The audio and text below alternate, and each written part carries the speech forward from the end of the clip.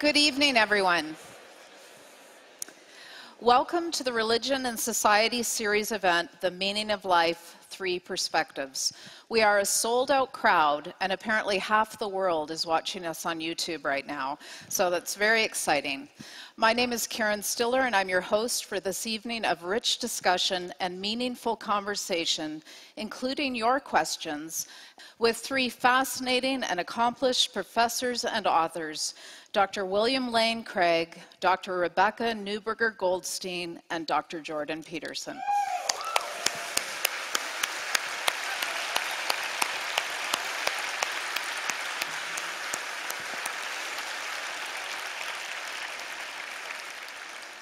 Sponsored by Wycliffe College, the U of T Secular Alliance, Ravi Zacharias International Ministries, Power to Change, the Network of Christian Scholars, and Faith Today magazine, the Religion and Society series generates critical dialogue on matters of faith, society, and public interest. The series tries to shape conversation around teeny-weeny topics like this one, the meaning of life. Topics that deeply matter, ideas that are potentially life-changing. And now, a word from our sponsors. Tonight's sponsors want me to state that this evening's discussion is being staged in the hope that a free and frank exchange of ideas will aid us all in the exploration of important questions and lead us to deeper truth. They would also want me to affirm that sponsorship does not imply endorsement of the perspectives or opinions of the speakers, and that they are committed to a manner of discourse that respects the dignity of all human beings. Each of our guests will speak for 20 minutes. Then we will engage in conversation here on the stage, giving our speakers an opportunity to interact with each other. Then we will take some of your questions. You can ask questions via Twitter, hashtag Religion and Society, and by texting a number which should appear on the screen, and if it's not there now, it will be, or through the YouTube stream. So now it's my honor to briefly introduce our speakers. Dr. William Lane Craig is a research professor of philosophy at Talbot School of Theology and professor of philosophy at Houston Baptist University. He has authored or edited over 40 books, as well as over 150 articles in professional journals of philosophy and theology. In 2016, Dr. Craig was named by the Best Schools as one of the 50 most influential living philosophers, and his website is reasonablefaith.org. Dr. Rebecca Neuberger Goldstein is an American philosopher, novelist, and public intellectual. She is visiting professor of philosophy at New College of the Humanities in London, England. She is a graduate of Barnard College and Columbia University and received her PhD in philosophy from Princeton. She is the author of 10 books, which have received wide attention from such publications as the New York Times, the Washington Post, the Wall Street Journal, the Globe and Mail, and others, including for her most recent book, but not for long, a new one is coming, Plato at the Googleplex, Why Philosophy Won't Go Away. In 2005, she was inducted into the American Academy of Arts and Sciences. She has won numerous other awards for both her fiction and scholarship, including in '95 a MacArthur Fellowship Prize, known in the US as the Genius Award. In 2015, she was awarded the National Medal of the Humanities by President Obama in a ceremony at the White House, and you can find her on Twitter at hashtag PlatoBookTour. Finally, Dr. Jordan Peterson is professor of psychology at the University of Toronto, a clinical psychologist, and the author of the just-released 12 Rules for Life, An Antidote to Chaos. His now classic book, Maps of Meaning, The Architecture of Belief, offers a revolutionary take on the psychology of religion, and the 100 or more scientific papers he published with his colleagues and students have advanced the modern understanding of creativity and personality. As a Harvard professor, he was nominated for the prestigious Levinson Teaching Prize and is regarded by his current U of T students as one of 3 truly life-changing professors. For years, his own practice helped his clients manage things like depression, obsessive-compulsive disorder, and anxiety. He has taught mythology to lawyers, doctors, and business people, and consulted for the UN Secretary General's high-level panel on sustainable development. We welcome each of you, and we anticipate what you'll bring to us tonight.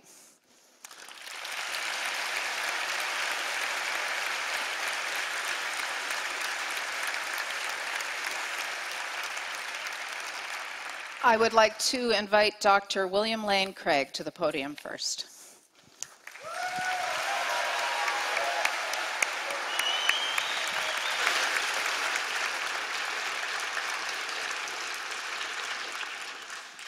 Thank you so much for coming this evening to share this special forum with us. The question, is there meaning to life, is closely connected to another equally profound question, namely, does God exist? For if God does not exist, there is no transcendent reality, and so both mankind and the universe, as a result, are inevitably doomed to death. Like all biological organisms, each of us must die. And the universe, too, faces a death of its own. Scientists tell us that the universe is expanding, and everything in it is growing further and further apart. As it does so, it grows colder and colder, and its energy is used up. Eventually, all the stars will burn out, and all matter will collapse into dead stars and black holes. There will be no light. There will be no heat. There will be no life. Only the corpses of dead stars and galaxies, ever expanding into the endless darkness and the cold recesses of space, a universe in ruins. This is not science fiction. As unimaginable as it may seem, this will happen. So not only is the life of each individual person doomed, the entire human race is destined to destruction. There is no escape. There is no hope.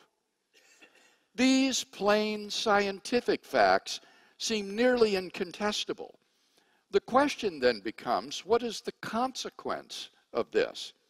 Many atheist thinkers have argued that it implies that human life itself becomes absurd. It means that the life we do have is without ultimate purpose, value, or significance. These three notions, purpose, value, significance, though closely related, are conceptually distinct. Purpose has to do with a goal, a reason for something. Value has to do with something's moral worth. It's being good or evil, right or wrong.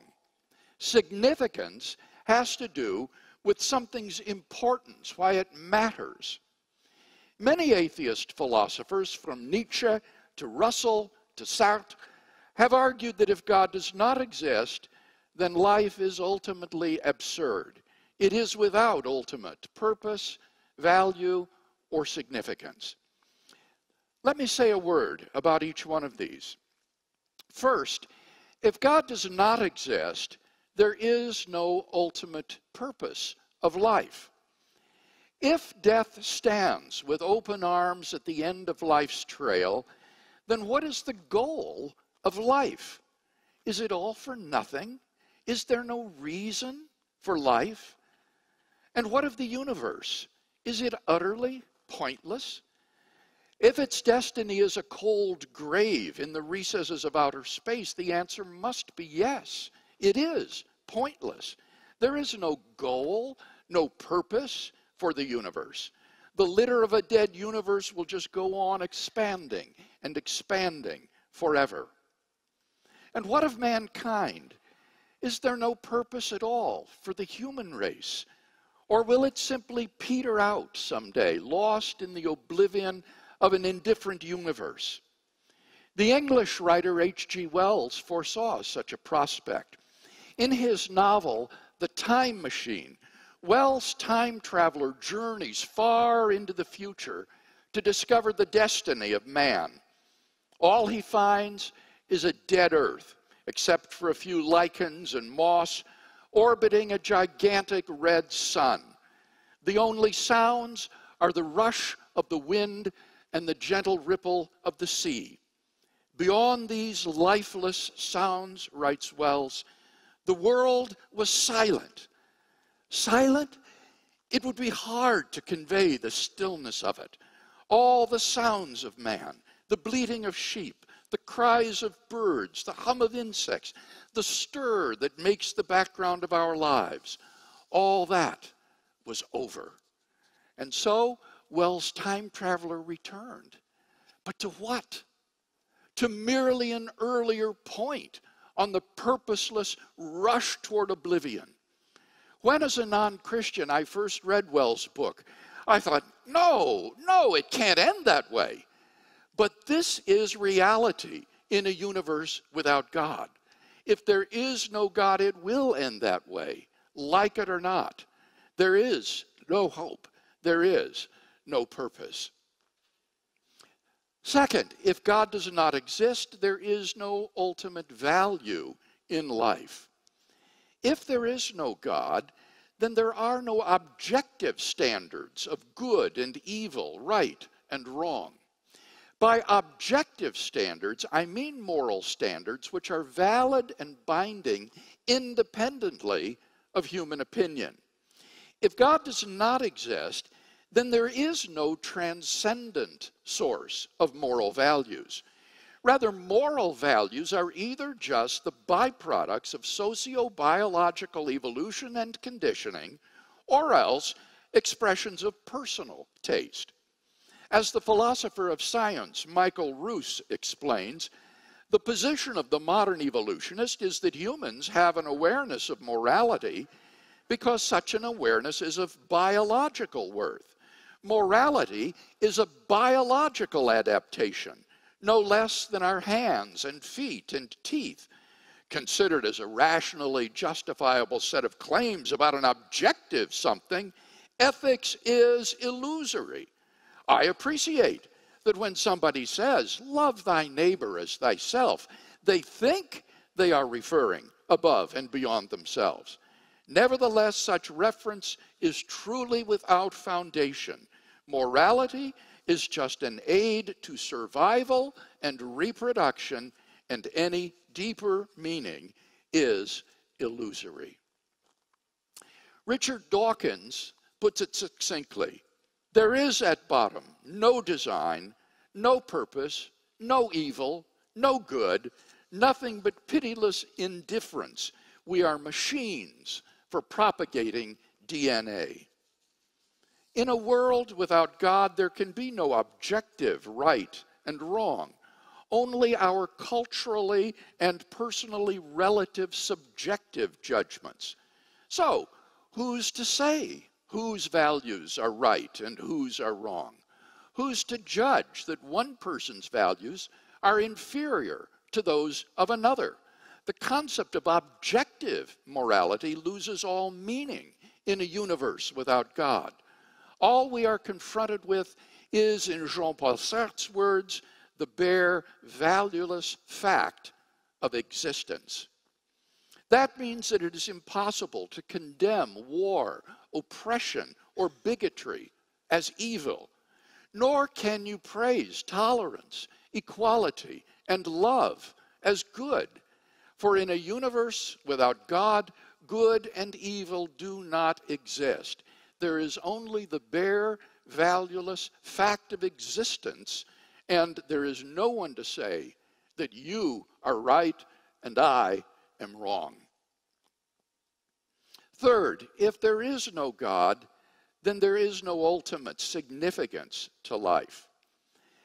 If each individual person passes out of existence when he dies, then what ultimate importance can be given to his life? Does it really matter whether he ever existed at all?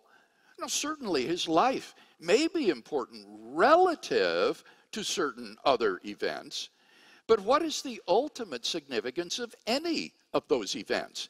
If everything is doomed to destruction, then what does it matter that you influenced anything? Ultimately, it makes no difference. The contributions of the scientist to the advance of human knowledge, the researches of the doctor to alleviate pain and suffering, the efforts of the diplomat to secure peace in the world, the sacrifices of good people everywhere to better the lot of the human race.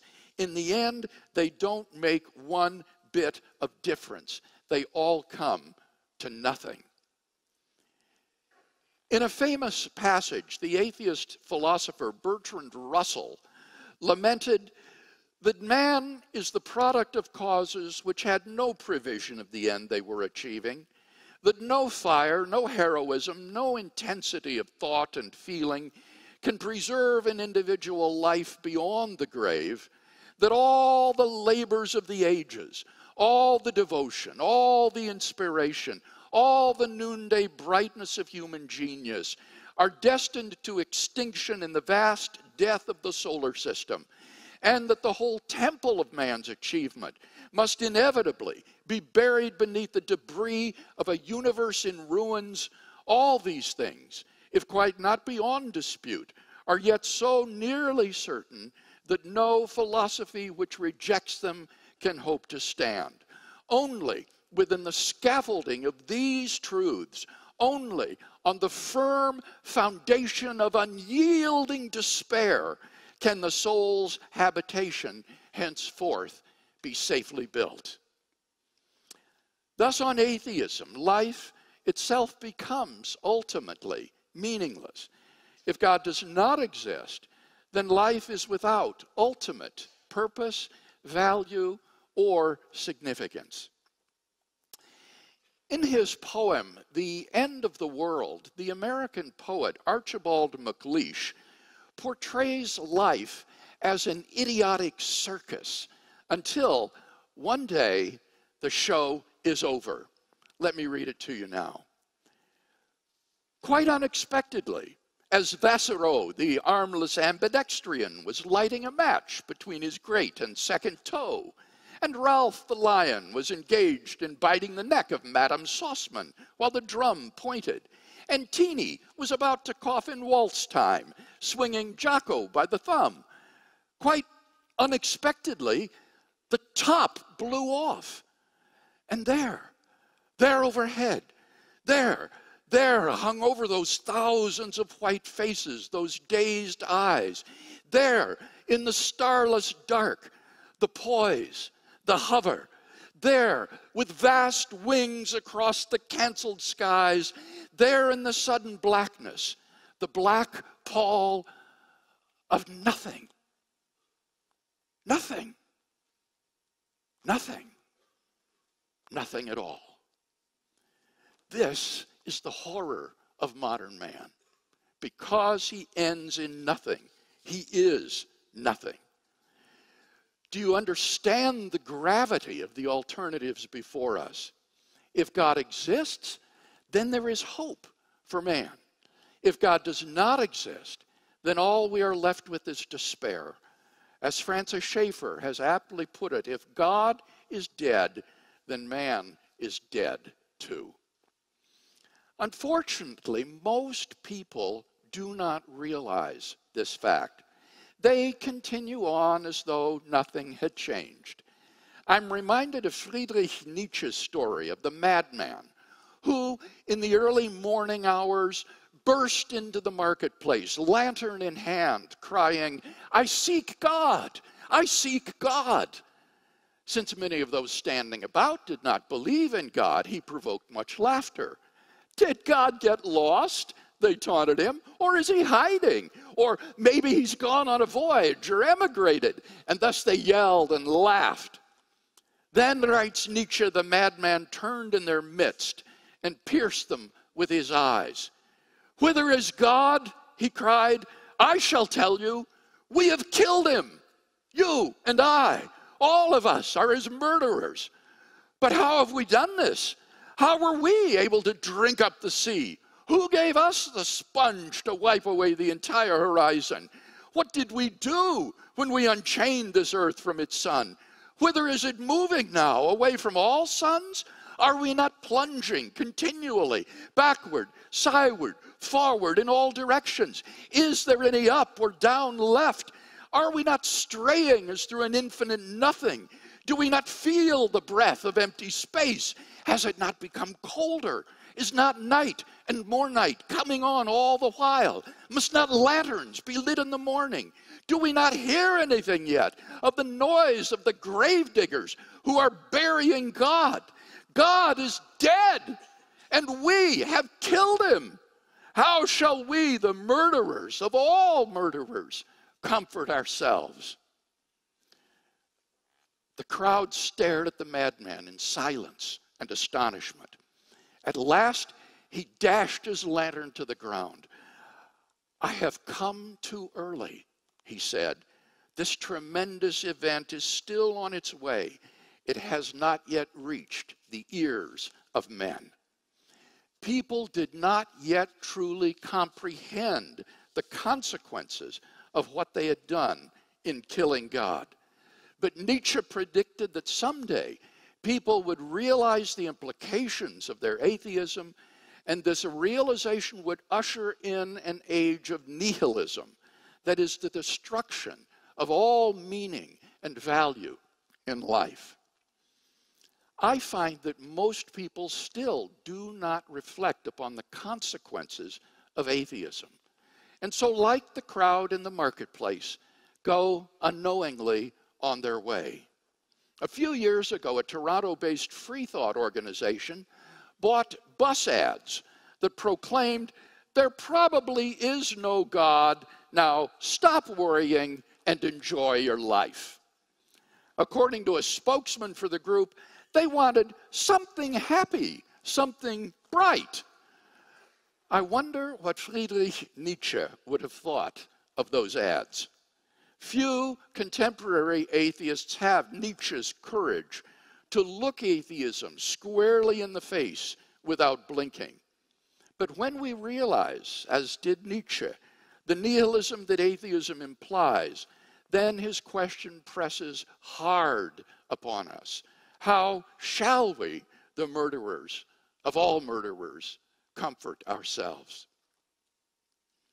Confronted with the human predicament, about the only solution the atheist can offer is that we simply face the absurdity of life and live bravely. The fundamental problem with this solution, however, is that it's impossible to live consistently and happily within the framework of such a worldview. If you live consistently, you will not be happy. If you live happily, it is only because you are not consistent. Francis Schaeffer has explained this point well. Modern man, says Schaeffer, lives in a two-story universe. In the lower story is the finite world without God. Here, life is absurd, as we have seen. In the upper story are meaning, value, and purpose. Now, modern man lives in the lower story because he believes there is no God. But he cannot live happily in such an absurd world. Therefore, he continually makes leaps of faith into the upper story to affirm meaning, value, and purpose, even though he has no right to, since he does not believe in God. While giving lip service to atheism, the atheist lives as though life were important, as though it really mattered what he does and thinks, as though certain things were really right and wrong, and so is outraged at the injustices of this world, and acts as though his petty projects and plans really were significant. The human predicament is thus truly terrible. The atheistic worldview is insufficient to maintain a happy and consistent life. Man cannot live consistently and happily as though life were ultimately without purpose, value, or significance. If we try to live consistently within the framework of the atheistic worldview, we shall find ourselves profoundly unhappy. If instead we manage to live happily, it is only by giving the lie to our worldview. Atheism, therefore, cannot support a happy and consistent life. But if atheism fails in this regard, what about Christian theism? According to the biblical worldview, God does exist, and life does not end at the grave. God has created us for a purpose, to know Him and enjoy Him forever. God Himself, who transcends socially relative mores, is the objective standard of moral principles and goodness, and His commandments are the source of our objective moral duties. Because we shall live forever, the decisions and actions we take in this life are imbued with an eternal significance that lasts beyond the grave. Biblical theism therefore provides the two conditions necessary for a purposeful, valuable, and meaningful life: God and immortality. Because of this, we can live consistently and happily within the framework of such a worldview. Thus, biblical theism succeeds precisely where atheism breaks down. Now, I would be the first to say that none of this proves that God exists. Even if atheism is unlivable, it may still be true. But in tonight's dialogue, we've not been asked to discuss whether God exists or not. I've written extensively on that question elsewhere. Tonight, we've been asked to discuss, is there meaning to life? On this score, there need be no dispute between the theist and the atheist. Indeed, it has been the atheists themselves, as we have seen, who have given the most poignant analyses of the human predicament. Let them speak for themselves. Without God, they tell us, life becomes absurd, for it is without ultimate purpose, value, or significance. I agree. But I would add one thing. We've seen that if God does not exist, then life is futile. If God does exist, then life is meaningful. Only the second of these two alternatives enables us to live consistently and happily. Therefore, it seems to me that even if the evidence for these two options were absolutely equal, a rational person ought to choose theism. That is to say, if the evidence is equal, it seems to me positively irrational to prefer death, futility, and despair to life, meaningfulness, and happiness. Therefore, my advice is go with God. As Pascal said, we have nothing to lose and everything to gain.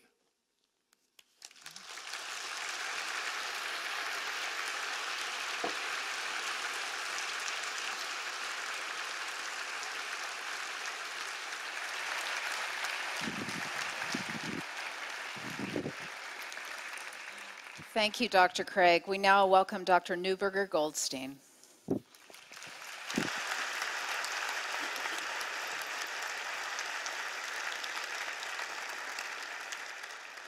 Hi, thank you very much for coming tonight.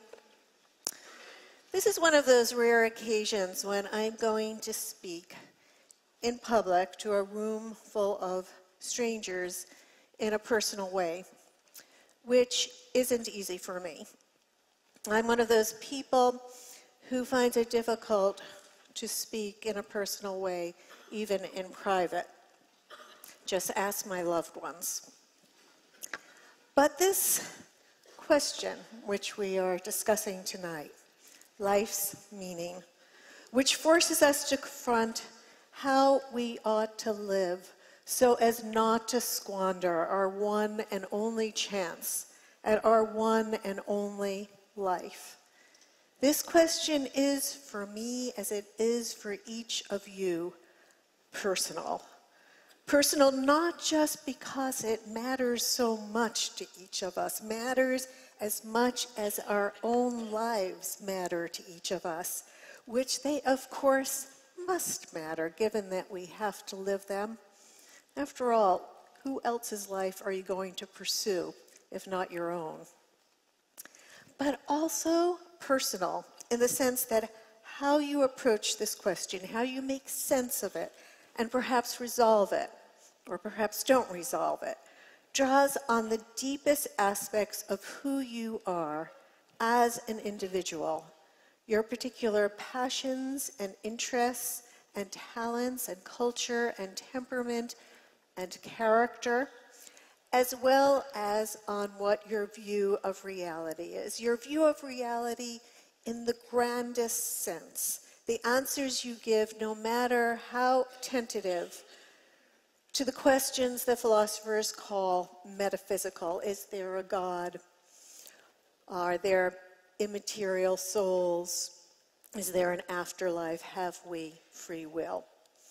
A person's metaphysics is going to affect her thinking about life's meaning, which is why the sponsors of tonight's event so wisely invited 3 speakers with disparate metaphysical outlooks to address this question, and I'm very honored to be one of them. Because of the weight that I give to individual variability in determining approaches to this question of the meaningful life, I don't believe that there does exist one definitive answer to tonight's question, the meaning of life, definite article firmly in place. My meaningful life may not be right for you. I suspect for many of you that is true. To begin with, it may not be right for you because you disagree with my metaphysical outlook. So then, what is my metaphysical outlook? In a word, I'm a naturalist in the philosophical sense, in the metaphysical sense. I don't think that anything supernatural exists. And by the supernatural, I mean anything that is not subject to the laws of nature. My naturalism is inconsistent with a transcendent God, immaterial souls, and afterlife. Another way of putting naturalism is that I believe we humans are part of the rest of nature. I'm not interested, at least not tonight, in arguing for my naturalism, nor in going into how it differs from scientism, to which I don't subscribe. Nor am I interested in going into the personal story as to why I, who happen to have been born into a profoundly religious family and who strictly adhered to its very demanding tenets for most of my decades, finally abandoned it for naturalism. I'll simply tell you that it wasn't undertaken lightly. Rather, what I am interested in discussing is how the metaphysical stance of naturalism, which might strike you as a severely disadvantaged vantage point for contemplating a meaningful life, isn't. That it provides all the resources one needs for pursuing a meaningful life, and that perhaps what I have to say might even be meaningful to those of you who metaphysically disagree with me, so that we can, in approaching this all-important question of pursuing a meaningful life, agree on more than we disagree on, which would be nice, especially for me, since being able to reach a point of deep commonality across divides, even so fundamental as metaphysical divides, which, stop and think about it for a moment, means that we inhabit entirely different subjective realities. That's a deep divide, deeper than political divides. To nevertheless reach commonality in virtue of our shared humanity across so deep a divide is, for me, one of the main goals of my pursuing a meaningful life. I wouldn't be so bold as to universalize this goal of mine and say it's necessary for any meaningful life, but it does happen to be necessary for mine, which explains a lot about why I'm standing here tonight talking in a way that I'm not comfortable talking before a room full of strangers. But nobody wise ever said pursuing a meaningful life is easy, that it's comfortable, that it's constituted of only pleasant experiences or desires for pleasant experiences. That's hedonism. And being a naturalist doesn't commit a person to hedonism. If it did, I wouldn't be here. But now I do pass to a feature that I would be prepared to universalize to all meaningful lives. Call it epistemic responsibility, from the ancient Greek word episteme, meaning knowledge. And I mean by the phrase taking very seriously the responsibilities of being the kind of creature who forms beliefs on the basis of reasons, which of course describes us humans. We are reason-giving creatures. We offer reasons for both our beliefs and our actions, and always the reasons for our actions include reference to our beliefs. We act not only on our desires, but also on beliefs. So reasons for beliefs are always involved, always central. When challenged about our beliefs, whether by others or by ourselves, we stand ready to offer reasons. And when challenged on those reasons, we offer reasons for those reasons, and then reasons for the reasons for the reasons, and so on.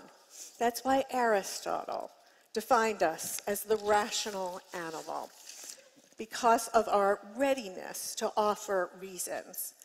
Aristotle wasn't claiming that they're necessarily good reasons that we offer. The man wasn't a fool. The philosopher Bertrand Russell, already came up today, also a metaphysical naturalist, offered a kind of witty rejoinder to Aristotle's definition. Quote, "It has been said that man is a rational animal." This is my Bertrand Russell impersonation. "All my life I have been searching for evidence which could support this." End quote. But Russell isn't really regarding, maybe I should give the rest of the talk in that accent. It's more authoritative, I think. But Russell isn't really negating what Aristotle was addressing, our always standing ready with the reasons, but rather pinpointing the fact that so often the reasons are bad. Taking seriously the possibility that the reasons for one's own beliefs might be substandard, standing ready to expose them to the severest criticism, not just criticism that you yourself can think up or those who share your own beliefs, staying in your own epistemic bubble, but also, crucially, exposing them to criticisms of those who disagree with you. That's what I mean by epistemic responsibility. It's what Socrates meant when he announced that the unexamined life is not worth living, which is a somewhat harsh way of saying that epistemic responsibility ought to be universalized to all meaningful lives. We can forgive Socrates for being a bit harsh when he made that pronouncement. He'd just been voted guilty by a jury of over 500 of his fellow Athenians, charged with the capital crime of introducing new gods and corrupting the young. Again, nobody wise ever said that the meaningful life is the maximally pleasant, the comfortable life. But just in case it seems as if the meaningful life is nothing but unpleasantness, let me just say that changing one's point of view under the strictures of epistemic responsibility is, as best as one can, is a pleasurable experience. There is pleasure in the sense that one is seeing more objectively than one had before, that one is making progress in understanding, discarding more narrow, contingent perspectives. It feels expansive. The philosopher Baruch Spinoza, also a metaphysical naturalist, whose own religious community excommunicated him at the age of 23, argued that the experience of expanding one's viewpoint under the strictures of epistemic responsibility beats out all other pleasures, including riches and fame and sensual delights, that it alone provides us, quote, continuous, supreme, and unending happiness, unquote.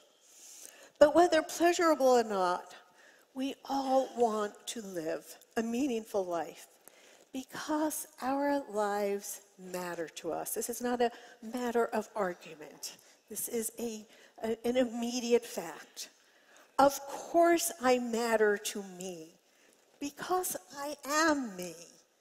In fact, Spinoza, in his concept of conatus, made this first-person, self-referential kind of mattering, I matter to me, the very essence of our individual identities. What am I? I am the thing who doesn't have to offer any reasons to explain or justify why the survival and flourishing of one Rebecca Neuberger Goldstein matters to that thing. But it's also true of us, universally true, that we have a will to matter that extends beyond the first-person, self-referential type of mattering. The will to matter, the profound longing not to be as nothing. Is there any will deeper than that in us humans? It's deeper even than the will to survive. We don't want to live when we become convinced that we don't, that we can't, that we will never matter. Those are the words of clinical depression. In fact, the website in the US for suicide prevention is called You Matter. We no sooner discover that we are than we want that which we are to matter. We are creatures of matter who long to matter. And I don't think that we can discuss the meaningful life without addressing this profoundest of our longings. A meaningful life has got, in some way, to satisfy the will to matter. Let me just explicate what I don't mean to imply by speaking of the will to matter. First of all, by the will to matter, I don't mean the will to matter more than others matter. Though for many people, competitive mattering, being richer, smarter, taller, more powerful, better looking, more stylish, more athletic, more talented, more original, more pious, more whatever, is the only kind of mattering they can contemplate. Such people are often quite unpleasant to be around. It seems to me, if I can get political for one moment, that we've got a stunning specimen in the current president of the United States of America. Is Donald J. Trump living a meaningful life in his endless pursuit of competitive mattering?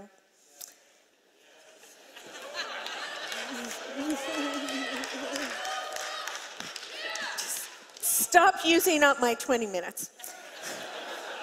In any case, when I say the will to matter, I definitely do not mean the will to demonstrate that one matters more than others matter. In fact, I believe it to be demonstrably true that to the extent that any of us matter, we all matter to that same extent. Demonstrably true.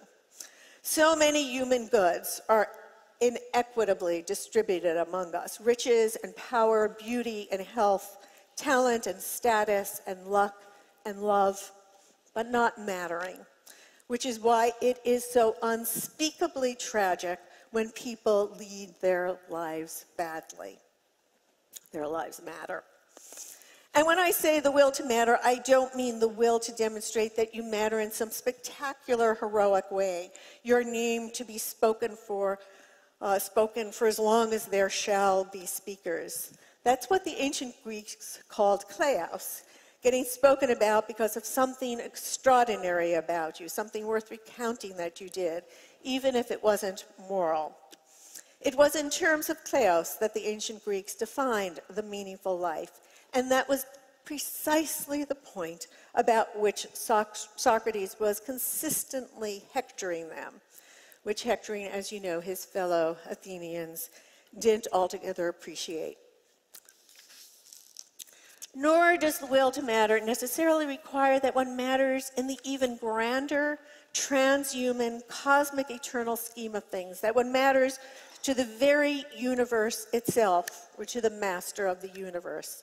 This is the religious point of view, and I know, believe me, I know how potently it satisfies the psychological will to matter. My opinion is that all the arguments for God's existence come after the fact, which is an emotional fact generated out of the common emotional core of us all, the will to matter. And yes, there is nothing as powerful as the Abrahamic religions, all three of them, Judaism, Christianity, and Islam, to make a believer feel that she matters, cosmically matters. It is powerful stuff. When I lived according to my family's faith, I wasn't allowed to eat anything that didn't have the proper rabbinical imprimatur, if I can use a word from Roman Catholicism to apply to the rabbis. And there was this kind of pastry, Hostess Twinkies. I've actually got one with me because I didn't know whether you'd be familiar with it. It just looked so delicious to me as a child, especially that creamy inside, smeared all over my friends' lips as they gobbled them. But I harbored, not a doubt, that were I ever to taste a Hostess Twinkie, the Lord of the hosts himself would instantaneously know and be angered. That was frightening, but I never doubted for a moment that I cosmically mattered, that God himself would care if I took a bite. A naturalist can't satisfy her will to matter in such a psychologically powerful way as someone who holds such religious beliefs. But that doesn't mean we can't satisfy it sufficiently to live a meaningful life, a life that permits us to add something of value to the world. But wait a minute, where did this talk of value all of a sudden come in? I've just been talking about the will to matter, a completely naturalist concept that I think can be explained by way of evolutionary psychology, and suddenly here's an invasion of value talk, what philosophers call normative language. Well, values do come in when we consider wisely what it is to satisfy the will to matter. The awful thought, it's 4 a.m. and I'm wide awake and wondering what it all means thought, is that had I not existed, the world would have been no different at all. That my existence, though it means all the world to me, adds nothing of value to the world beyond my perspective. The world would have been just the same or maybe even better had I never been. To live a meaningful life is to live so as to expunge this 4 a.m. thought. Here is where the individual variability that I spoke about before comes in. A person's talents, commitments, temperament, culture, character yield what the 20th century philosopher Bernard Williams, also a metaphysical naturalist, had called projects, including a person's ground projects, quote, providing the motive force which propels him into the future and gives him, in a sense, a reason for living. There is tremendous variety between us in what our ground projects are. The full spread of human diversity and ingenuity is on display in the ground projects devised to confront the will to power. And it includes the heights of our human achievements, creations in the arts, discoveries in the sciences, improvements in forms of government, as well as the depths of injustice and cruelty. There is, within the full range of our ground projects, both darkness and light. A ground project that successfully ministers to the will to matter may not add up to a meaningful life. Certainly not if it comes at the expense of epistemic responsibility, nor if it crucially depends for its success on undermining others' sense of mattering, which is a hallmark of viciously false ideologies. And if to achieve a meaningful life, one's ground project has not only to avoid these grievous errors, but also add some value to the world, then we can also be sadly mistaken, thinking we're adding positive value to the world when, alas, we're not. Then it will feel to us from the inside as if we're living a meaningful life, but we'll be self-deluded. It's good to get some objective feedback, if possible. I've shared with you that my ground project crucially involves reaching across the deepest divides so as to touch on the even deeper commonalities between us in virtue of our common humanity. Whether I've succeeded here tonight, that goal isn't for me to say, but rather for you. But of course, I hope I have, and I thank you humbly for giving me the opportunity.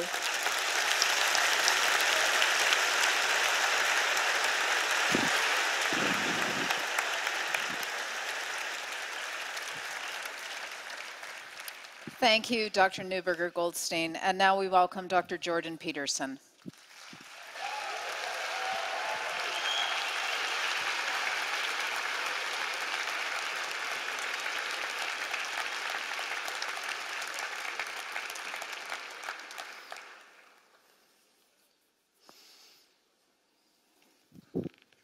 One of the things that's really struck me about intellectual life is how often we get the questions wrong. And we often get them backwards, not just wrong, but actually backwards. So as a clinical psychologist, I've often treated people with anxiety, and people wonder, practically, individually, clinically, why are people anxious? And I think, that's a completely ridiculous question. The reasons for anxiety are starkly self-evident. What I wonder is, why aren't people terrified out of their skulls so badly every second of their life that they can't even move? Yeah, and you all laugh because you understand that. It's like anxiety, that's no mystery. It's like brief spells of calm, that's a mystery. Okay, and a client will come to me and say, well, I'm procrastinating. Why do I procrastinate? It's like, no, that's a stupid question. It's easy just to sit there and do nothing. What's the mystery is why you ever get up and do anything difficult at all. Procrastination is the default. And psychologists ask, doctors ask, well, why do people take cocaine? It's like, no, it's it's the wrong question. The right question is, why not, like an addicted rat, don't you just take cocaine all the time until you die? That's the question. And this question about meaning is like that too. Is there meaning in life? That's a stupid question. And I'm serious about that. That's not a question you ever ask yourself if you're in pain, right? Because when you're in pain, you know that life has a meaning. It's the pain. And you can't argue yourself out of that meaning. And so, when we're asking whether or not life has meaning, that isn't what we mean. What we mean is, in the face of life's pain and suffering, does life have any positive meaning? And that is not the same question. Now, I'm going to leave that aside for a minute, and I'm going to tell you a little story. It's a little experiment. I remember in 1989, when the Berlin Wall fell down, there was a great celebration in Berlin, and the Berlin Philharmonic Orchestra played a part in it, and they came out to a section of the wall that had been knocked down, where there was a huge crowd, and played Beethoven's Ninth. And I remember watching that, the great third movement, the triumphant third movement. And it was so wonderful to see everyone there and hear this orchestra playing those unbelievably remarkable notes in triumph that this horror show had finally come to a halt. You can imagine someone critically minded and rational at an event like that, standing behind you as you're listening to the great strains of that symphony manifest themselves, tap you on the shoulder and say, well, you know, that symphony is going to end. What makes you think it has any meaning at all? It's like, well, how do you respond to something like that? You say, you should reconsider the way you're looking at the world there, buddy. Because that's just not the right answer. It's just not the right question. It's like, the symphony has no meaning because it ends. Well, you're not paying attention to what's going on, if that's the way you think. Or maybe you're thinking too much. Yes, you're thinking too much and not paying enough attention. But it's more serious than that. And this ties in the issue of pain. Say, what does it all matter if in 10 billion years the earth is going to fall into, or the sun is going to expand and consume the earth? What difference does it make? And I would say, well, is that kind of answer you're going to give to a child that's in pain? That's your answer? It's like, hey, you've got the flu, you're anxious, you're having a nightmare, you're in terrible pain, but in 10 million years, who the hell is going to know the difference? Yeah, right, no kidding. Eh? It's like, you don't... If the question is, if that response is absurd in that situation, then it's an absurd response. The mere fact that you can come up with a time frame across which your current activity is meaningless only means that you're capable of playing with meanings across time frames. It doesn't mean anything at all about meaning, as far as I can tell. Is it absolutely obligatory that everything that's meaningful has to be significant in some unimaginable distant future? Why is that the hallmark? Why wouldn't you just say, well, here's an idea. Why don't you stop conceptualizing your life across time frames that takes all the positive meaning out of them? How would that be for a suggestion? Maybe the fact that posing the question in that way makes you feel miserable and wretched and futile is an indication that there's something wrong with posing the question in that manner. And you might say, well, there's nothing wrong with posing questions. And I would say, well, that brings us back to the child in pain problem. Sometimes there is a problem with posing questions in a certain way. And what difference is it going to make in 10 million years is not a sufficient response to someone who's suffering. And then you might say, well, we could expand that idea even. We could play with that idea of suffering. We could say, well, maybe it's a child in Auschwitz, you know? And the suffering isn't merely a consequence of an illness. Not that that's trivial. But the suffering is the consequence of conscious malevolence. How about that? And the purpose of the malevolence is just to make things worse. And to top it all off, because malevolence is a form of art, it's not only to make things worse, it's to make things worse in the worst possible imaginable way, which is basically to amplify the suffering of someone maximally innocent in the most pointless way possible. Well, what's your answer to that? It's like, in 10 million years, what difference is it going to make? Life is fundamentally meaningless? It's like, what kind of answer is that? It's an answer that shows that the framework within which that question is generated is invalid. That's what kind of answer it is.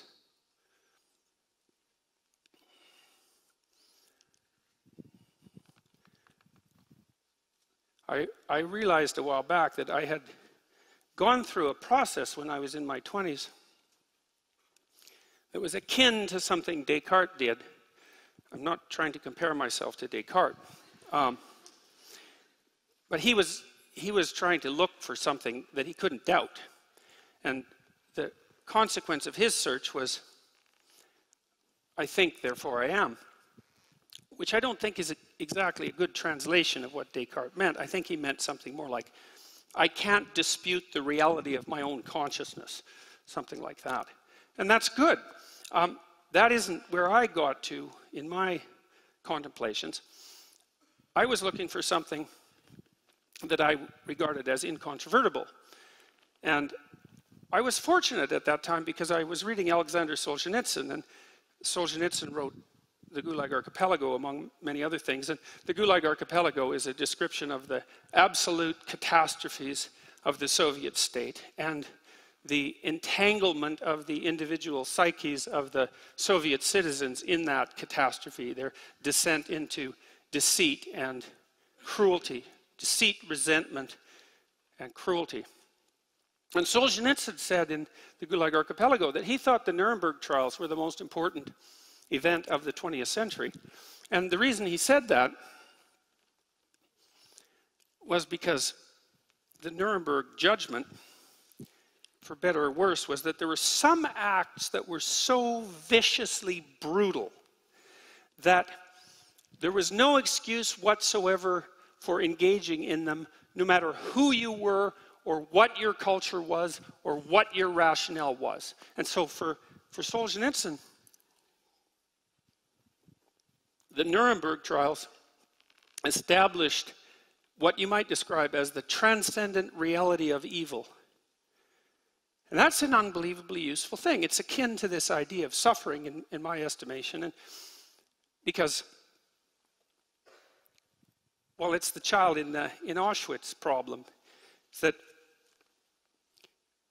you need an answer to the problem posed by the suffering of innocence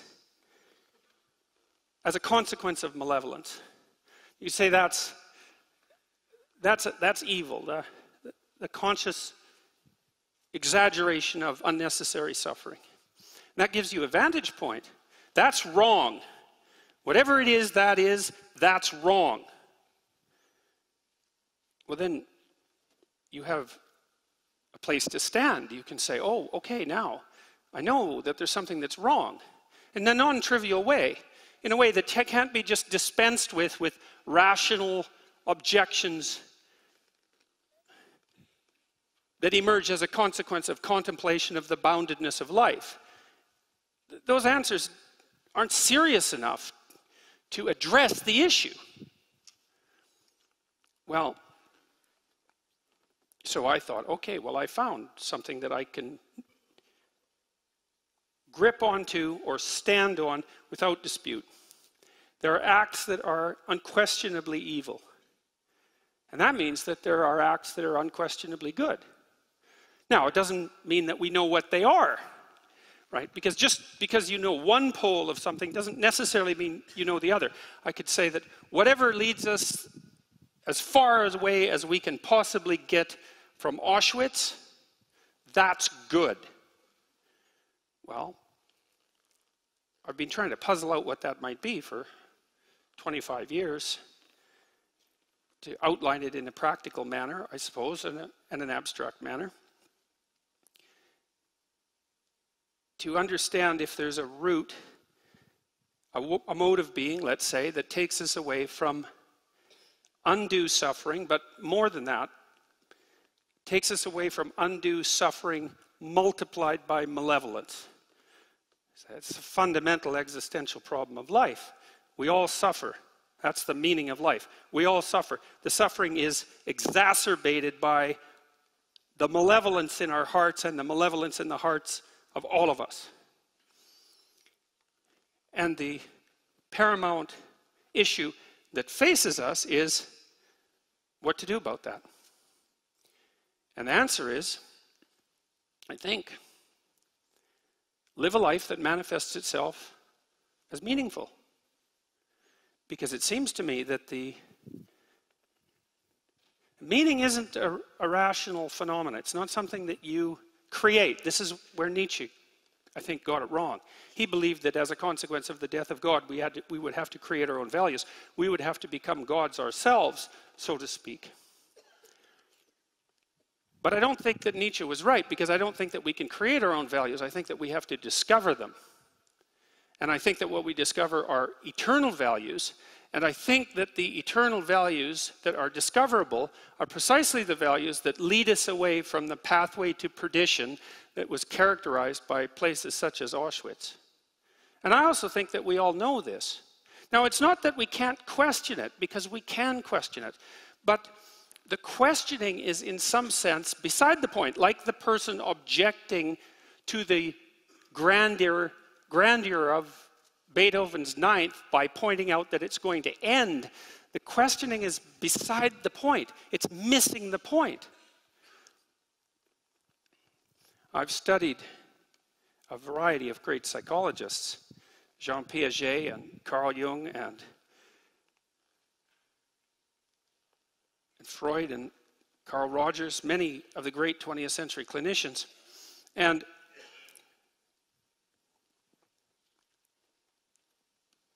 my sense is that, along with the biologists and the evolutionary psychologists, that we're starting to map out the pathway that might be the opposite of the catastrophic mode of being that leads us into pits of hell like Auschwitz. And that there's something genuinely real about it. Like, seriously real. Metaphorically real and literally real, both at the same time. That the instinct to meaning that you experience, for example, when you listen to something great, that experience of meaning that overcomes you, isn't some epiphenomena. It's not some mere reflection of some more fundamental process, but that which is more fundamental than anything else. Say, well, you can't deny that pain is real and suffering is real, and you can't deny that suffering induced by malevolence is the worst of all possible sufferings. Those are all undeniable as far as I'm concerned. Those are all meanings of life. And they're real enough so that if you encounter them, like if you encounter true malevolence, the probability that you'll walk away from it unscathed is very, very low. It will damage you psychophysiologically, and you might never recover. And that's real enough for me. Well, is the path away from that real? Is the path that transcends that real? Maybe it's more real. That's what I've come to believe, as pessimistic as I am about the nature of humanity, myself included. As real as I believe suffering and evil to be, it appears to me that the mode of being that leads you away from that enables you to bear the suffering with nobility and to be useful to others who are in pain, and to constrain the malevolence in your own heart and around you, that mode of being is more powerful than that which it is set against. And not only that, I think that we experience this. I think we experience it. We just don't notice. Maybe because we're too busy thinking, because noticing and thinking aren't the same thing. We see in our own lives when we're engaged in something deeply meaningful. Music is the best pathway to that, I think. It's the most rapid and indisputable pathway to that. Virtually everyone loves music, and music speaks of meaning. It does it directly. It shows you what life would be like if it was ordered and harmonious, and you were dancing along with it properly. It gives you an intimation of psychological integrity. But you watched your lives, day to day, week to week, month to month, you'll notice that there are times when you're so deeply engaged in what you're doing, when what you're doing is so meaningful, the kind of meaning that announces itself, not the kind that you're creating, that life is so meaningful, you think, this is worth the suffering. Well, you think, well, that's meaning, right? Meaning is what makes the suffering worthwhile. Is that real? It's not something you think up, it's something that you discover. And you can watch, you could see, day to day, minute to minute, hour to hour, week to week. You can see when you're conducting yourself or being conducted in a manner that allows that meaning to reveal itself in a way that in the moment, even if you don't notice, the conditions of your life justify themselves. And that's really saying something, because pain and suffering and malevolence are real. And for something to justify that, it's really something for something to justify that. But when you find that, you find it in art, you find it in literature, you find it in the relationships you have with others, if those relationships are founded on trust and truth. You find it in what you say and do, if what you say and do comes from the heart. You can experience that. The price of experiencing it, I would say, is twofold. You have to take responsibility for being. You have to do that voluntarily, and that means that you have to take responsibility for the suffering of being and accept it and work to ameliorate it. And you have to do that voluntarily, and that's a barrier. I think very frequently that arguments like, well, what difference is it going to make 10 million years in the future, aren't hyper-rational objections to the nature of being itself, but hyper-rationalistic excuses for failing to bear the responsibility of living properly moment to moment and hour to hour.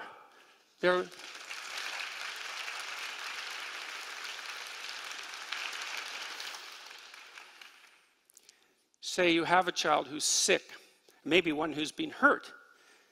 You say, well, what do you say or do in the face of that? Well, you say, hey, kid, I'm here with you. I'm here beside you. It matters what's happening to you. And we're going to do everything we possibly can to get through this together. And if you're lucky, you get a hug as a consequence of that. And you think, if you don't think that's meaningful, man, there's something wrong with your soul. And answer, what the hell difference is it going to make in 10 million years? That's the devil himself speaking. Oh, that's good enough. So, thank you.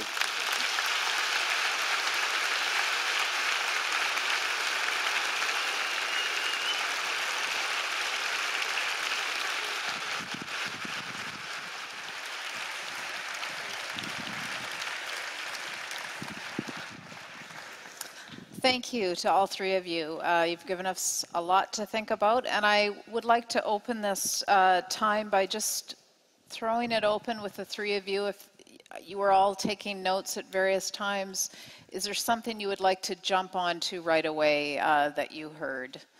Dr. Craig? Well, I was very heartened, Jordan, by your affirmation of the objectivity of moral values and duties. You said there are things that are unquestionably good and unquestionably evil, that these moral values are not things that are invented, but they are discovered.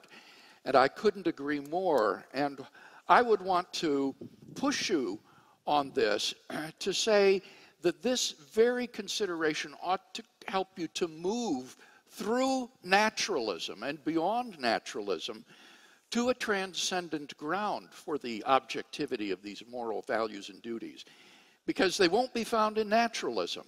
The naturalist is trapped in the lower story. Objective moral values and duties are not physical entities described by the laws of nature. These are transcendent realities, either Platonic or else grounded in God. And therefore, the very affirmation of the objectivity of moral values and duties that was so strong throughout your talk, which I so appreciate. It's anti-relativistic, it's objectivistic. I want to encourage you to push through that naturalism to finding a transcendent ground for these in theism. I think that's the most plausible moral theory that will enable us to affirm the objectivity of these moral values and duties.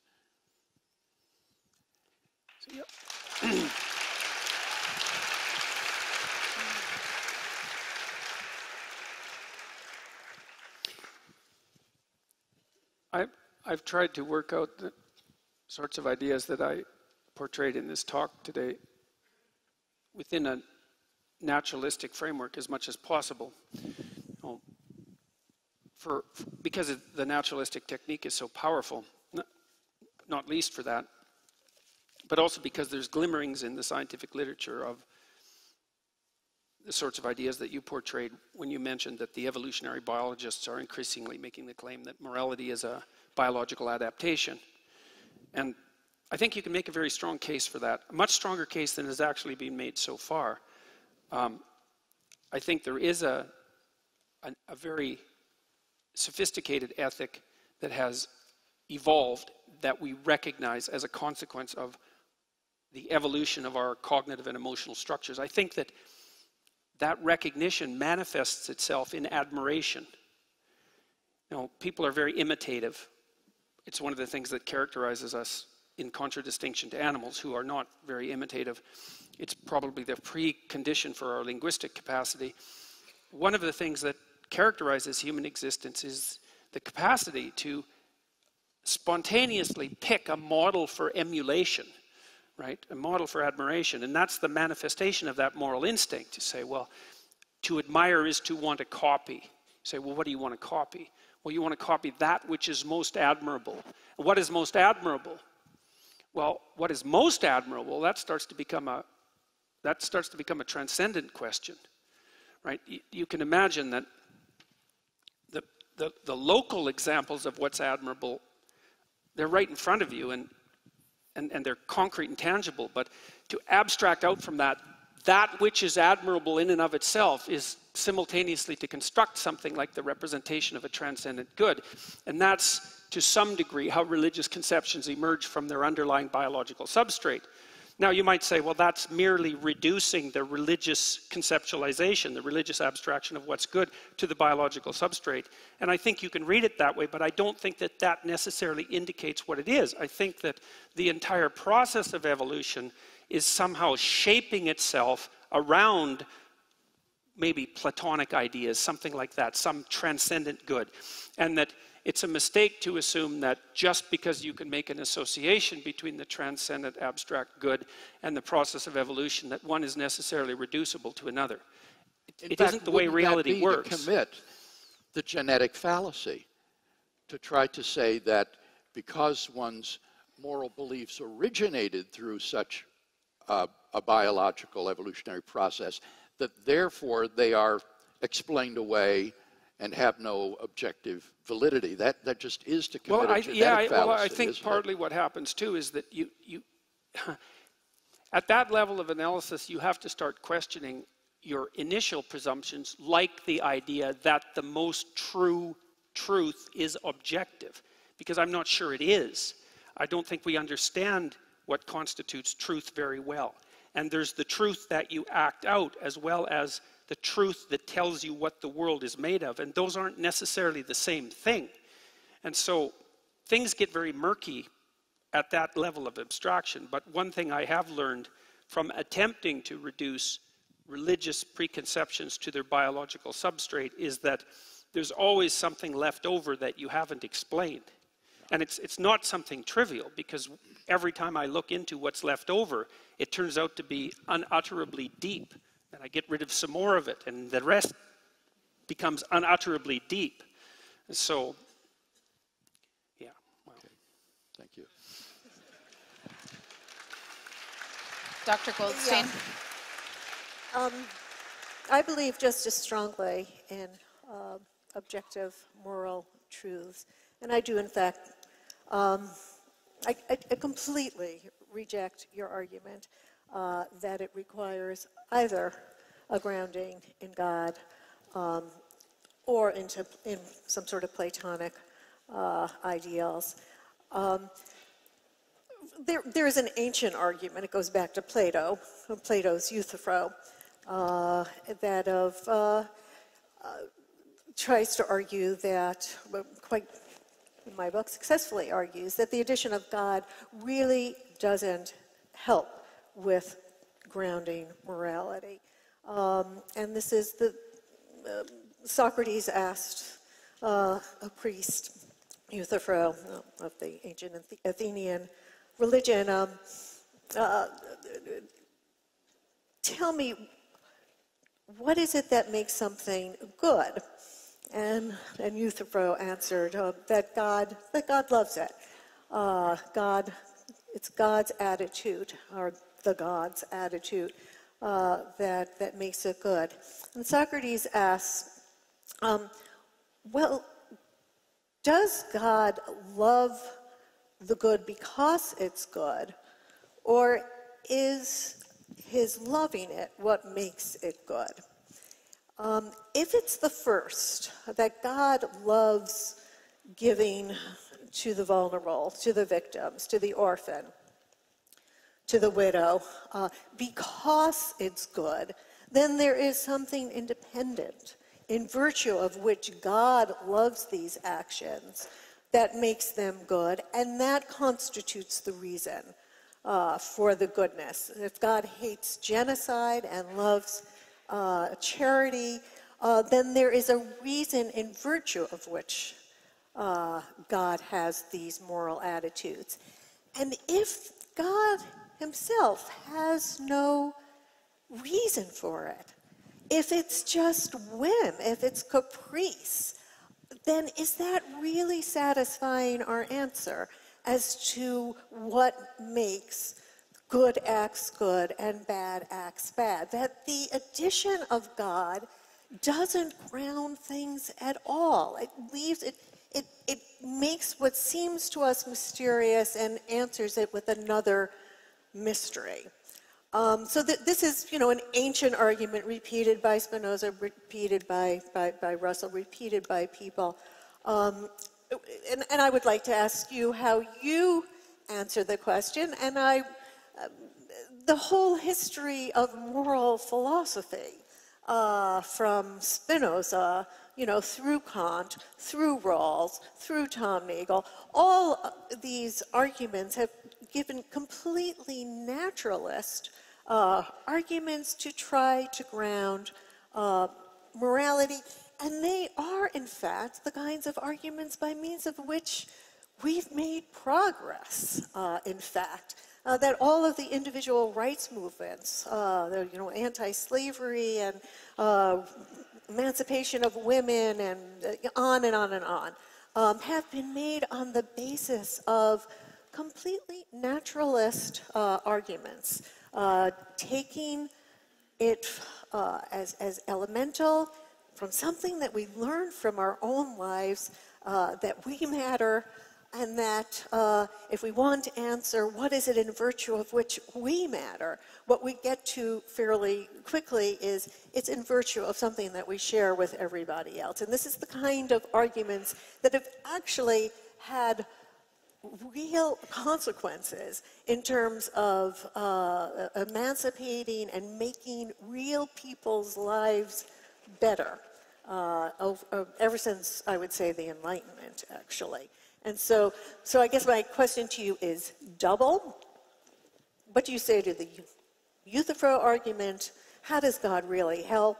And two, what do you say about the whole progress of moral philosophy, which has in fact been completely secular and has helped more people than, I'm not going to say than religion, I'm not going to say it.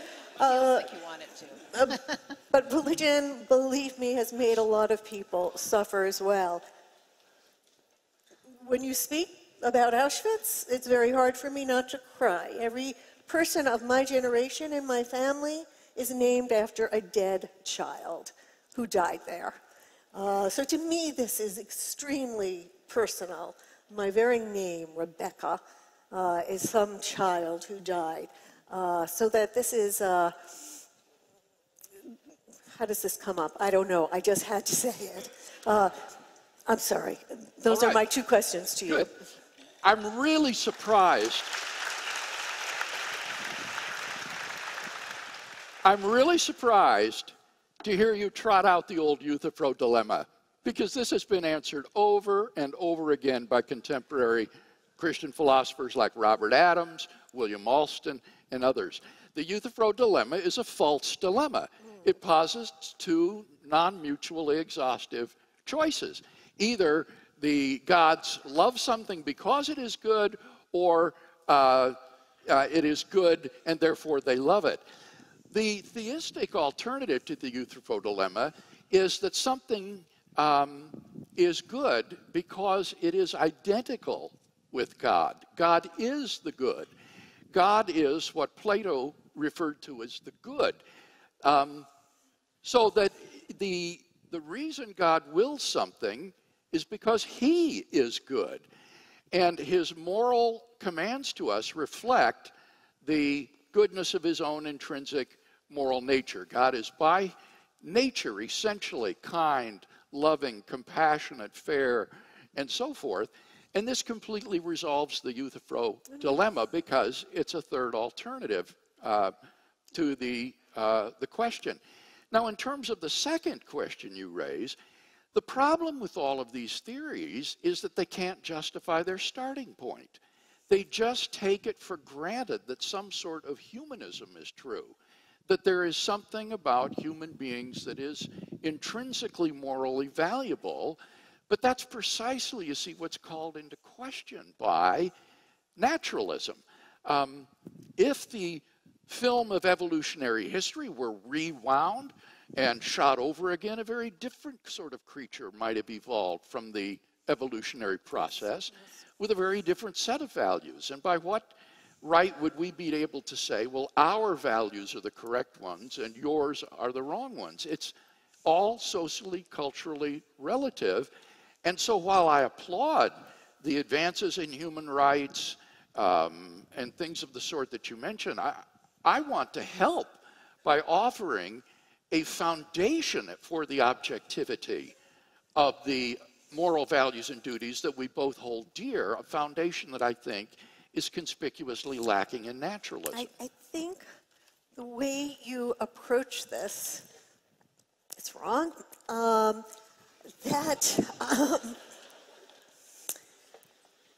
You know, there is a kind of transcendental argument, meaning, you know, that kind of argument that is inspired by Kant, by Immanuel Kant, where we look at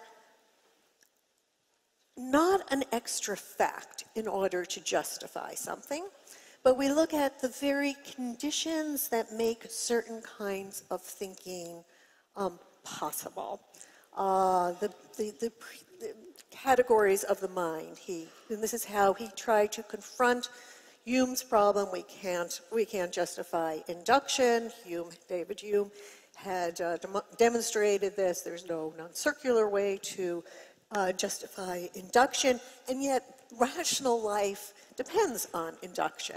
We can't justify deduction, logic, non-circularly. How could one accept any argument for deduction if that was the very thing that is being called into question?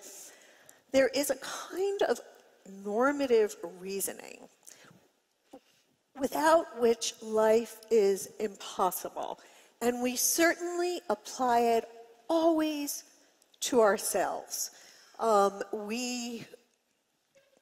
If somebody treats us in a way that completely violates our mattering, our sense of dignity, if I'm lying on a beach, soaking up the rays, I'm thinking about this right now because I'm freezing in here, right? I'm lying on the beach, soaking up the rays, and excuse me, some big guy wants to get from point A to point B, and I'm lying supine in the sand, and he doesn't step over me or go around me, but just clumps right on my stomach to get to the next point. What am I going to do? I'm going to feel a complete outrage, complete indignation.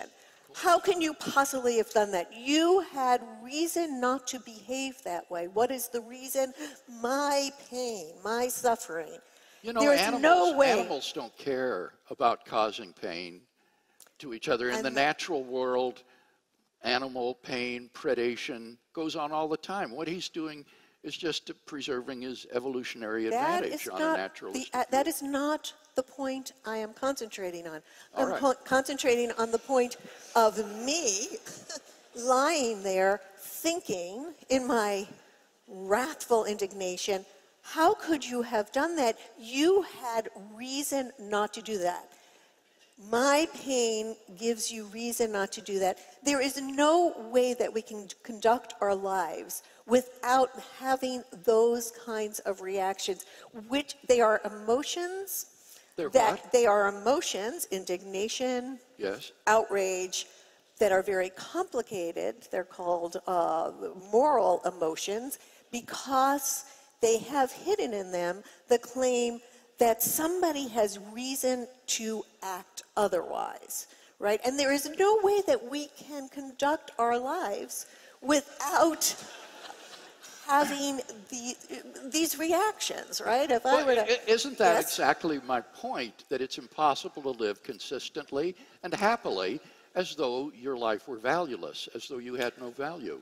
I agree with that. So that is our starting point. And from that, one goes on to other things. Then one thinks, well, if I can't possibly live without feeling that my life has some value, that when you treat me as if I don't matter, this outrage I feel, you had a reason to act otherwise.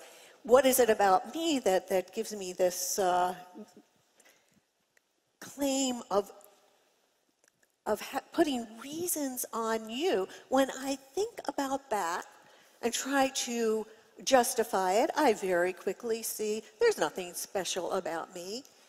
Everybody is living this way. Everybody knows first person, naturally, that they matter. They can't act otherwise. They can't conduct their lives otherwise. And that is what Spinoza called conatas, right? That this is a complicated emotion. It is, in some sense, what the genes would have a very complicated creature like us, who has self-reflection and reasons, would end up saying, I matter, and then ask, and why exactly do I matter? You come to the conclusion, not so quickly, right? It's taken us millennia. It's, because I come from this tribe, or I'm a member of this race, or this people, or I'm this gender, or whatever. Slowly, it's taken us a very long time to actually get to the point, and moral philosophy has helped us a great deal here, that what it is in virtue of which I matter is the same in virtue of which we all matter. Why do so many people then tussle with the question of, do I matter? Like, why do so many of us struggle with the meaning of life then? Well, we're all pretty much painfully self-aware of all our inadequacies.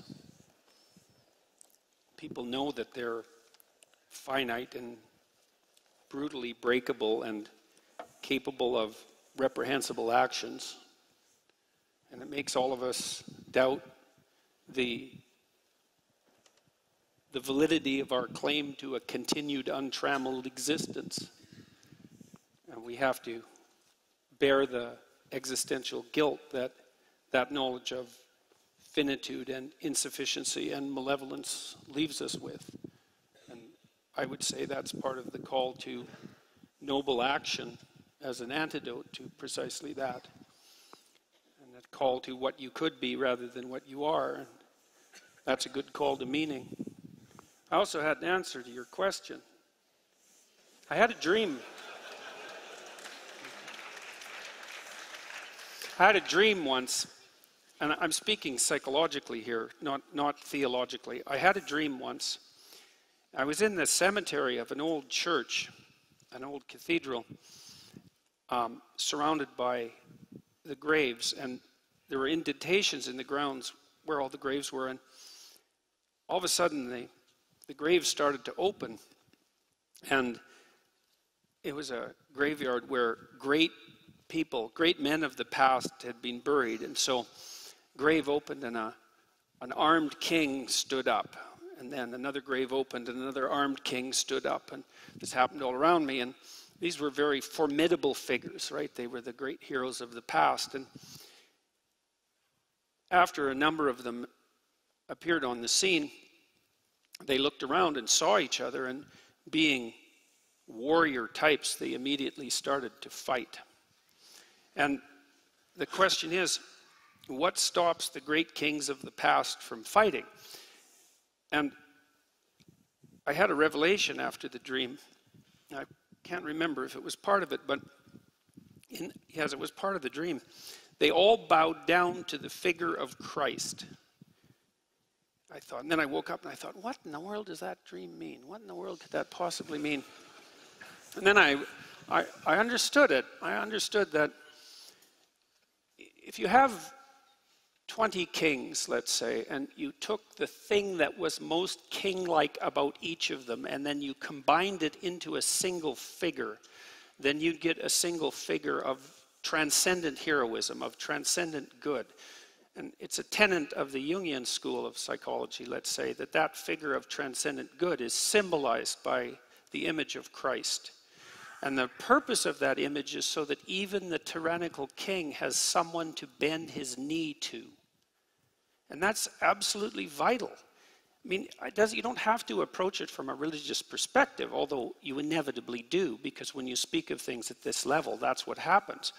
But you need an image of the transcendent embodied good to serve as something that unites the great tyrants of the past. It's something like that. It's an emergent vision of embodied unity. And it's a psychological necessity. It's a sociological necessity. And I think it bears very strongly on your question about why is it that people matter. It's the classic Western answer to that, the Judeo-Christian answer to that, is because you have a spark of divinity within you, and that divinity is a reflection of this transcendent good. And it's obligatory for me to recognize that in you, and vice versa, if we're going to inhabit the same territory without mayhem, peacefully, and with the ability to cooperate. Now, you might say, well, the mere fact that a transcendent image is necessary as a uniting figure doesn't prove the reality of that image. But I would say, well, yes, but it doesn't disprove it, and it strongly hints at something more profound, especially when you also ally it with the observation that the encounter with something truly admirable produces the instinct of awe. And that's not a rational instinct, it's an irrational instinct, but it's a marker that you're in the presence of something greater than yourself. And it's not something that you have voluntary control over, it's something that overtakes you. And it could easily be a reflection of the truth. Now, you can make a biologically reductionistic argument about that, but it starts to become extraordinarily difficult because you enter into the realm where these transcendent experiences of religious significance and awe are a phenomenological and psychological reality. And it's not easy to explain why that's the case. So, may I just say that I'm somewhat...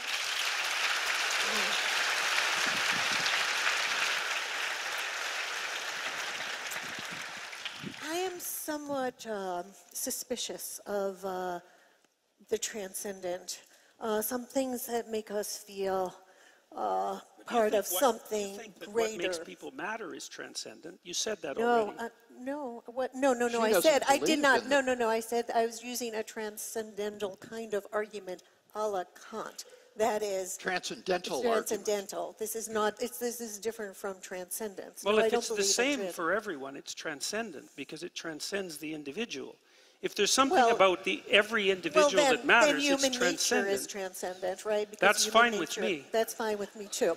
Okay, that's good with me. There's a vocabulary confusion here that needs to be cleared up. You're talking about a transcendent reality beyond the natural realm. Rebecca doesn't believe in such a reality. She says everything is confined to the laws of nature and things subject to that. But she's using the word transcendental, a transcendental argument like Kant, where in order to justify, for example, reasoning, you show that without the assumption of reasoning, you couldn't even deny the validity of reasoning. It's almost kind of pulling it up by your bootstraps sort of argument. That's what you're talking about, right? Very creates the very conditions for coherence There you in our go. life, right? And I would say, you know, there are transcendental arguments for logic, for induction, for deduction, for induction, and I would say for moral reasoning as well, that there are certain preconceptions that are, we can't live our life coherently without them. We can stop with ourselves, but if we push it further, that's exactly what the Spinoza's project was, a completely naturalist deduction of ethics. He calls it the ethics. It had a profound effect on European history. It took 100 years, but it seeded the Enlightenment, from which so much moral progress has derived, that I am very much a beneficiary of it as a woman, as a Jew. I am very much a beneficiary of that, of what came from the Enlightenment. Yeah. What did I want? But the thing that I was that makes me the bigger, being part of a movement that's bigger, that makes us more than we are. This kind of trying to transcend our humanity. What makes me very nervous, because, you know, I mean, again, the imprint on my mind is always both the victims of the greatest horror that I know of, and the perpetrators of it, who felt so transcendent, those Nazis, right? They were part of a very larger-than-life movement that made them feel, you know, talk about symbols galore, spectacle galore. It was a kind of drunkenness of transcendence. I have a horror of that. I'm nervous about that. Give me music, give me art, give me great novels, give me poetry, that kind of transcendence. But this sort of transcendence, that is the transcendence that makes us feel all at one in our humble humanity. That kind of transcendence I believe in. But I don't like the larger symbolic, we are transcending our human condition. Let's just be human. That would be triumph enough. We want to move very quickly into starting to take questions, because the time is moving. But first, I want to talk about the Twinkie in the room, because that really is about religion. I think putting rules on. You have an answer to the meaning of life, that religion would be a freedom experience, I'm sure. Can you respond to that, Dr. Craig? I didn't catch the question. Just this idea of religion being an oppressive reality versus a meaningful reality for the meaning of life. I think that the argument that I have offered this evening is simply irrelevant to the societal effects of religion. You cannot judge the truth or falsity of a worldview based upon its societal impact. For example, Einstein's theories of relativity, being largely misunderstood, led to a cultural relativism, where people thought he meant or taught everything is relative. They didn't understand the difference between relativity and relativism. And so in some ways, relativity theory has had negative cultural consequences in terms of promoting a kind of moral relativism. Does that show the theory is false? Of course not. The truth or falsity of a worldview doesn't depend upon its societal impact. And so as a philosopher, I'm just not that bothered or interested in what are the social implications of theism. I'm talking about a metaethical argument, a metaphysical argument that will give us an objective grounding for significance, human value, and purpose in life that can then be fleshed out in practical, normative ways. This is from a viewer. How does your perspective on the meaning of life account for evil and suffering? Would you like to take that first, Dr. Peterson?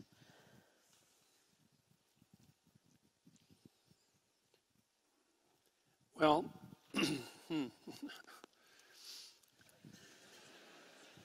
I read something very interesting many decades ago. It was a Jewish meditation on finitude. And it was presented in what you might describe as a Jewish Zen koan. And there aren't that many of those. So here was the question. What does a being who's omniscient, omnipresent, and omnipotent lack? So those are the three classical attributes of God. And the answer was limitation. And that was the reason for the creation of man. That there's something about limitation that the absolute lacks. Say, well, being requires limitation, let's say, because if you can be anything at all at any moment, then you're everything at once, and in some sense, you're nothing at all. We're in this situation. Our being is defined by our limitations, and that produces suffering. The question is whether there's a mode of being that justifies the suffering. That's the fundamental religious question. And I think that the answer to that is yes. So being requires limitation.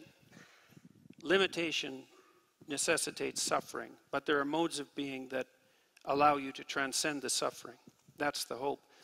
And then with regards to evil, it seems to me, I have to speak metaphysically or theologically here, that a universe without the possibility of evil is also one without the possibility of good. And I would say that if human beings conducted themselves properly, we could have a universe where free choice was the rule. We were free to choose evil, but there would be no evil because we would choose good. And I think that we should be very careful at laying the existence of evil at the feet of the Creator without looking to our own role in producing it. So that's my answer to that question. Dr. Craig, would you like to? Okay.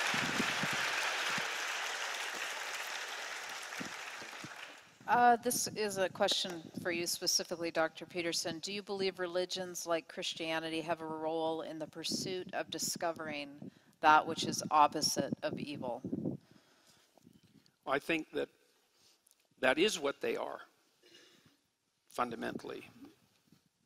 I've spent a lot of time trying to understand the underlying narrative structure of the Bible, for example. It's a very strange collection of books, but it has a narrative structure.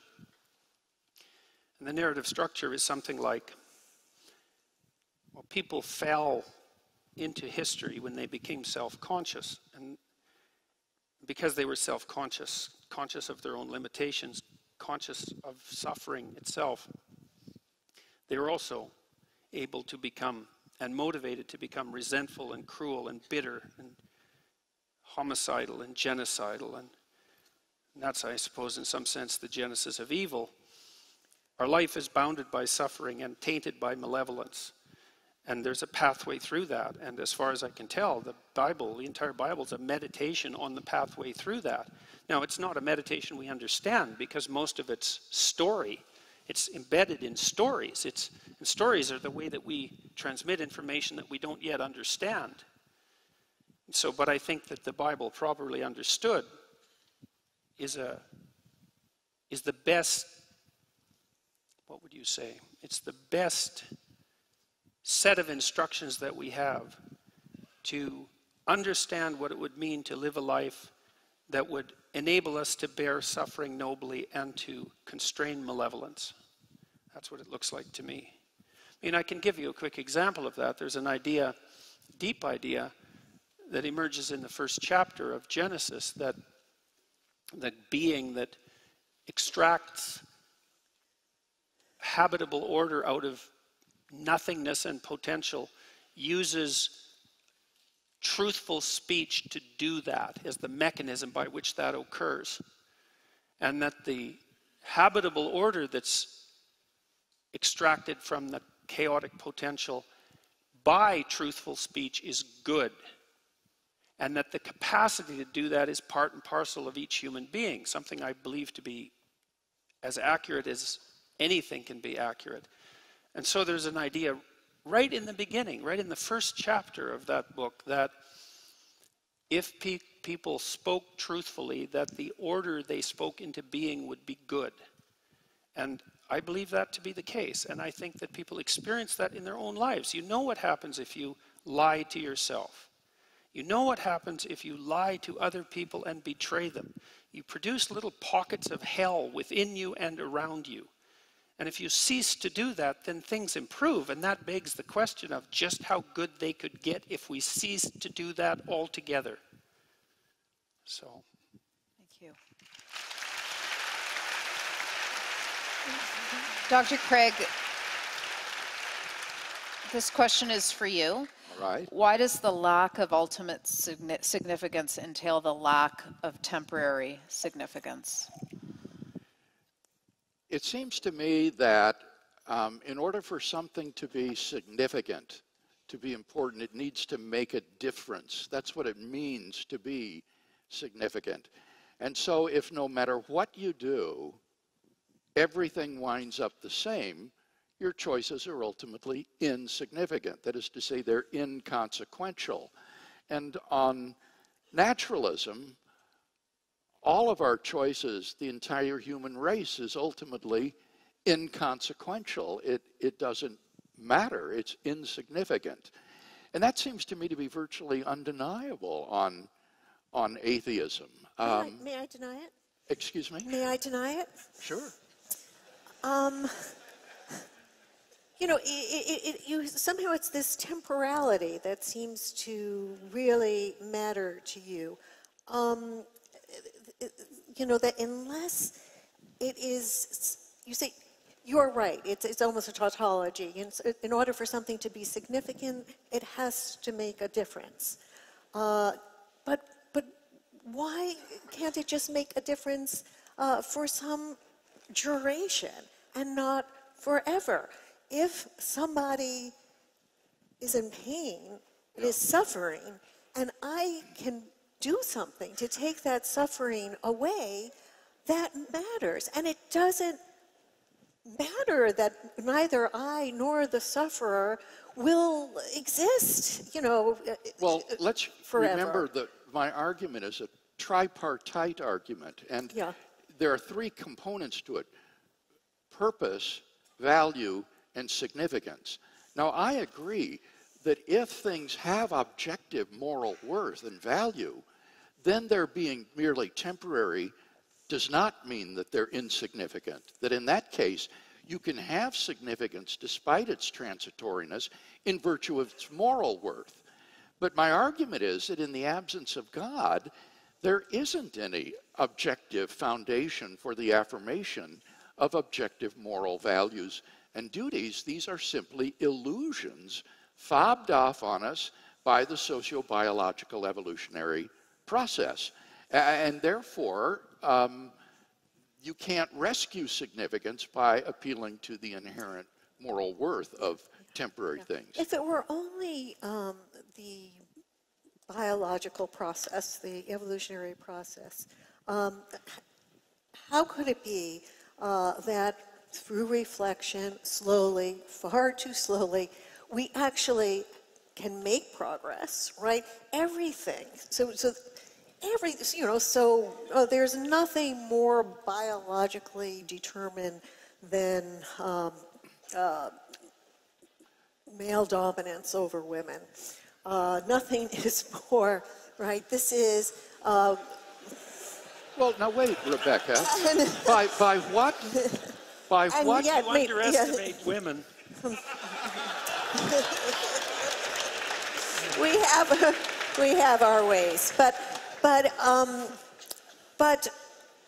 you know, but we are slowly, you know, there's all sorts of behavior that is biologically determined, right? Xenophobia.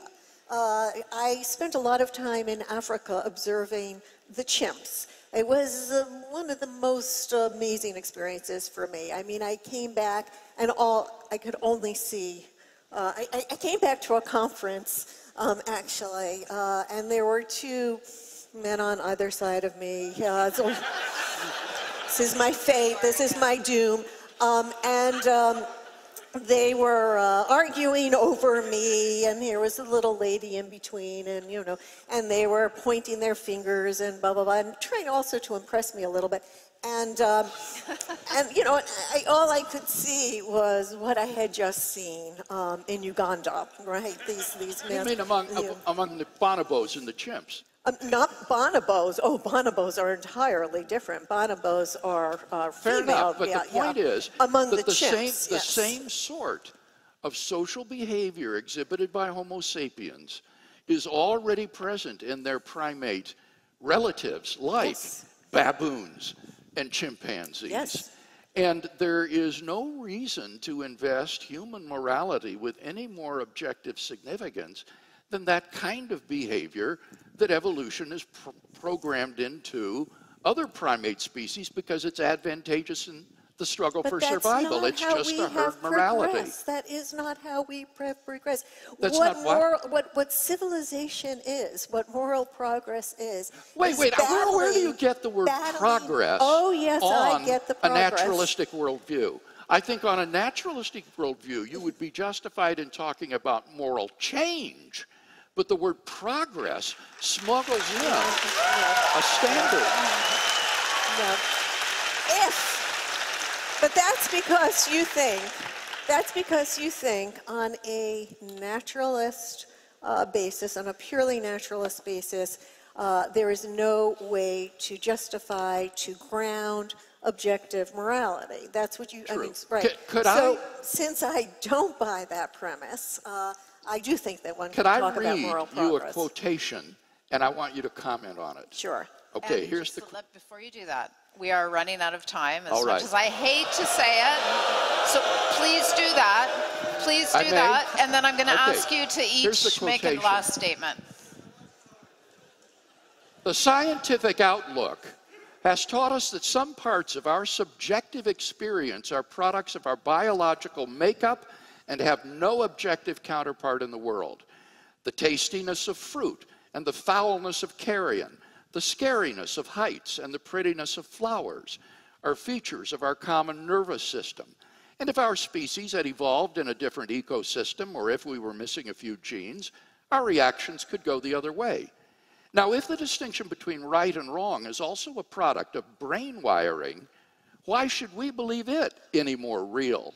And if it is just a collective hallucination, how could we argue that evils like genocide and slavery are wrong for everyone rather than just distasteful to us? That's a statement by Steven Pinker.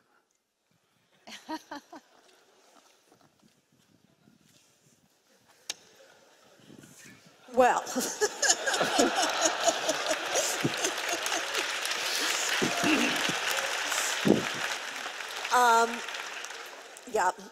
Steven Pinker clearly believes that we can make sense out of moral progress. And believes that we can ground morality on purely naturalist. We are creatures who offer reasons, right? We offer reasons, we reflect upon reasons, we reflect upon our own reactions. Certain of our reactions are biologically determined, but we reflect on them. And we can ask whether or not this is how we are not animals, this is how we are not chimps. We can ask whether these reactions are right. What gives us the right? Were I not myself, would I tolerate this in somebody else? We're able to rise to that level. Evolution has given us that capacity. It's given us language. It's given us self-reflection. It's given us the ability to contemplate points of view other than our own. That's what human intelligence is. And given that, and given certain reactions that we have that ground our lives, that without these reactions we could not even pursue our lives, we can ask, what is it? Am I special? Am I special that I have the right to ask you to treat me with dignity? Is there something cosmological? Do I cosmically play some special role? No. Obviously I don't. That's delusion. That's insanity. This is the kind of reasoning that biology has equipped us with, that allows us to go beyond the chimps that we descended from. Thank you. I'm going to ask each of you, and I'm going to ask you to start with this, Dr. Peterson, and this is how we will end this evening. I'm going to ask you to pretend you're speaking to a friend or maybe a young person who is struggling with finding meaning in life, and I'm just going to ask you to share what you would tell them, how you would encourage them as we end out.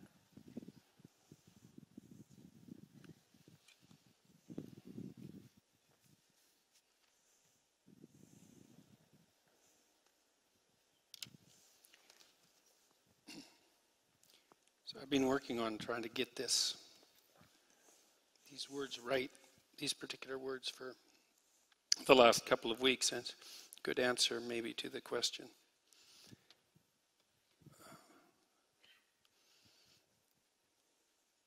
Being is suffering, tainted by malevolence. And so what's the meaning? There's pain to alleviate. There's chaos to confront. There's order to establish and revivify. And there's evil to constrain, not least in our own hearts. And that's meaning enough for everyone. Thank you.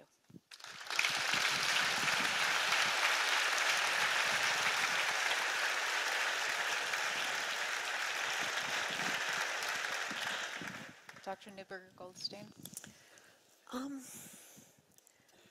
You know, we are creatures who, we're trying to get our bearings.